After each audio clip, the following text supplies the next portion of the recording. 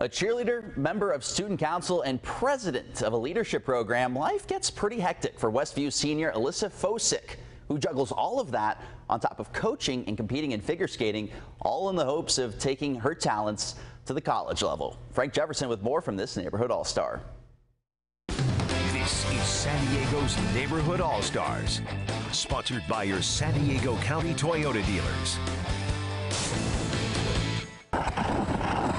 Lost in motion. Westview senior Alyssa Fousek found herself. My strongest friendships have been built through skating. Like, my biggest mentors I can see that I look up to is through skating. My whole life and kind of extracurriculars also kind of lean through this. The Rancho Bernardo native spending nearly half her life on the ice.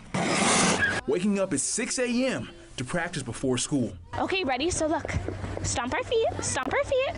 When I'm not doing anything, I feel like I'm doing something wrong. And coaching on the ice after school. Good job, high fives.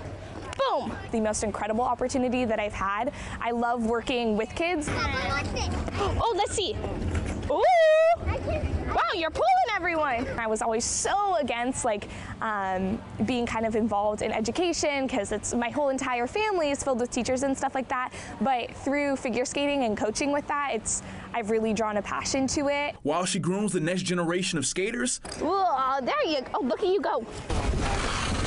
Alyssa carving her own path for this generation in San Diego. I bet you're wondering why I'm here on the ice holding this dress. Is because Alyssa, she usually wears this and she's a part of the only theater ice team here in San Diego. The best way to describe theater on ice is to think Disney on ice. We had no prior back experience of competing against any theater on ice teams because theater on ice tends to be kind of an East Coast more oriented sport. With competitions taking her travels across the country, most recently taking 6th place overall in the all-ages theater on ice competition in Kansas. It's been an interesting 7 years, filled with kind of a lot of stuff, but I wouldn't change it. At Liberty Station, Frank Jefferson, Fox 5 Sports.